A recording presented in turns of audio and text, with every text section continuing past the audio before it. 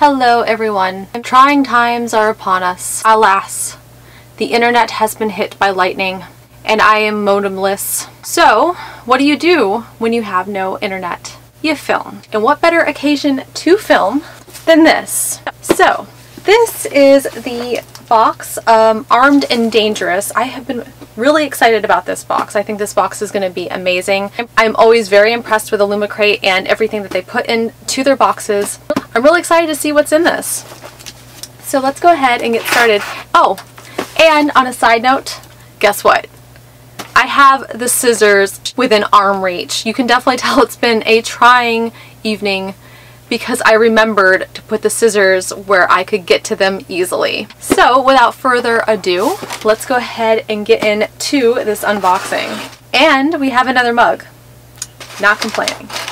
And some paper. Ooh, what is that? It's like a little messenger bag. And it's canvas, and I absolutely love canvas. Probably to put like all of your really dangerous items in. Just trying to figure out how long the strap actually is. So it's actually long enough that if I decided to put it on like this, I could. And I actually like styling my purses like this because it's just more comfortable to carry them around. It's very plasticky on the inside, which is great because if it rains, then you don't really have to worry as much about getting your stuff wet. And if you look kind of closely here, there are little wands that are on the outside of the bag, which is just adorable. So yeah, I'm definitely digging this. I love this a lot. And of course, you know, I also love yellow. So that's the first thing we got in the box. Oh my god, what is this?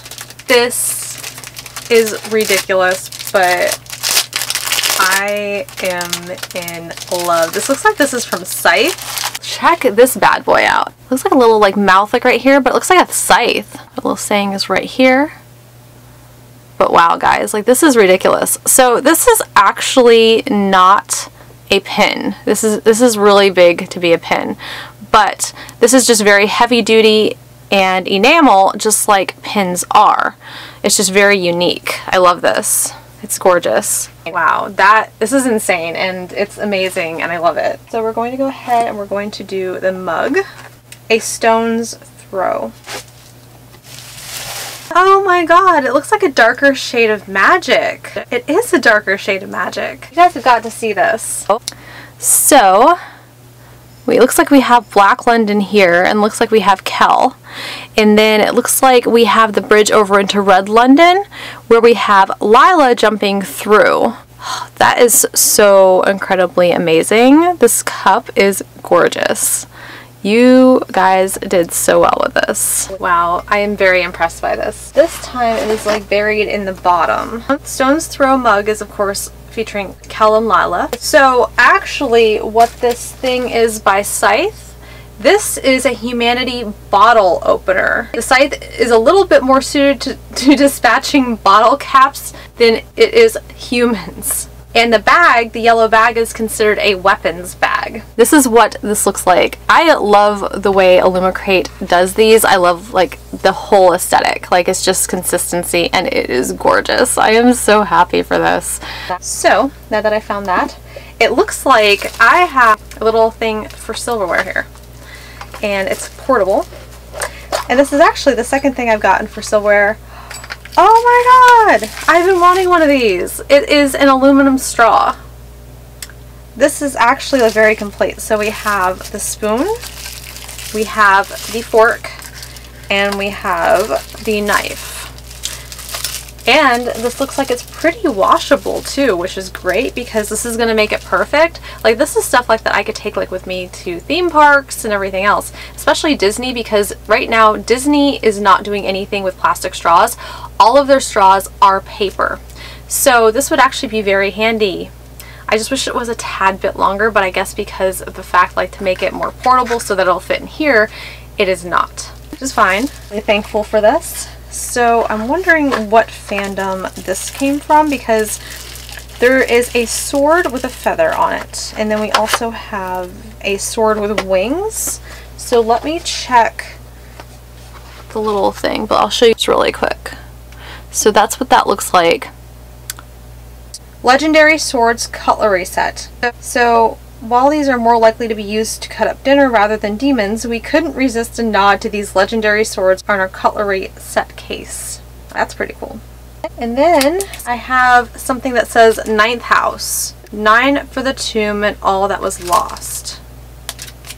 What is this? These look like cards for 9th house. Oh, okay, so like actually like this kind of shows you like all of the houses. 9th house and all that was lost. The keepers of locked tomb, the house of the sewn tongue and the black vestals. The 9th house is a house of secrets, a cloistered tomb, tended to be silent nuns and skeletal thralls, tasked with a dreadful duty by the emperor. The 9th are treated with fear and suspicion, but commanded respect. It is rare indeed to meet a scion of the 9th in polite society. And then they have this one. This is the 8th house, 8th for salvation no matter the cost. All the houses speak words of worship for their divine emperor.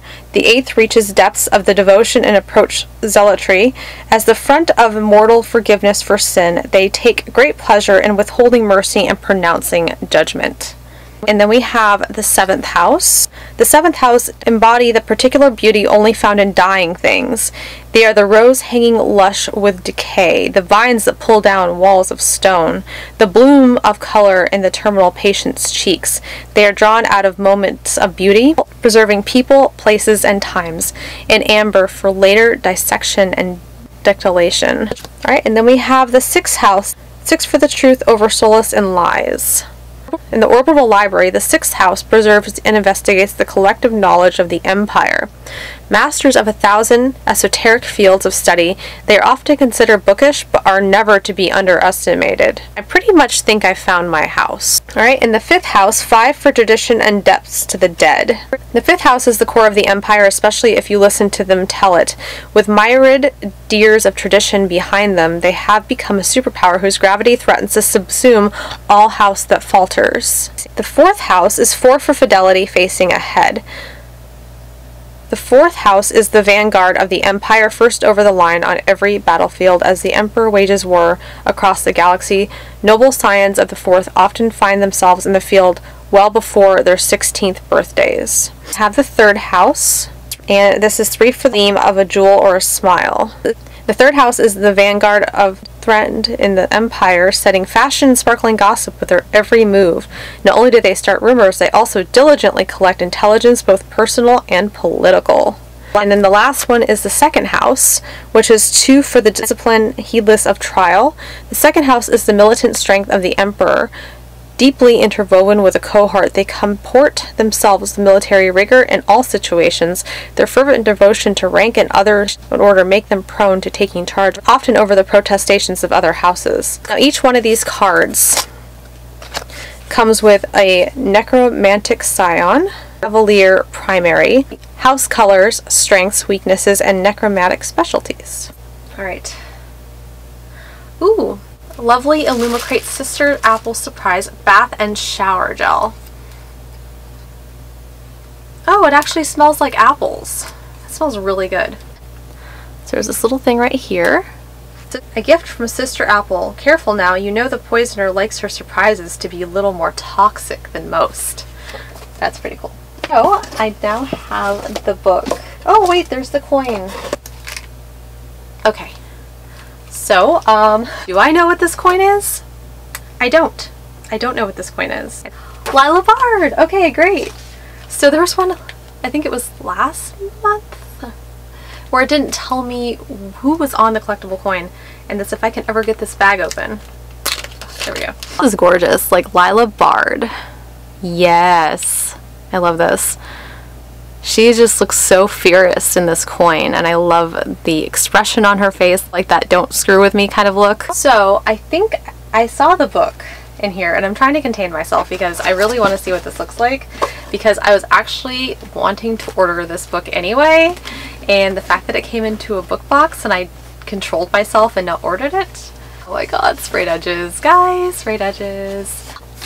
Yes! Oh, it's getting in the 9th! I'm so excited. Oh, and it's so pretty. And we have black sprayed edges. Oh, I love that.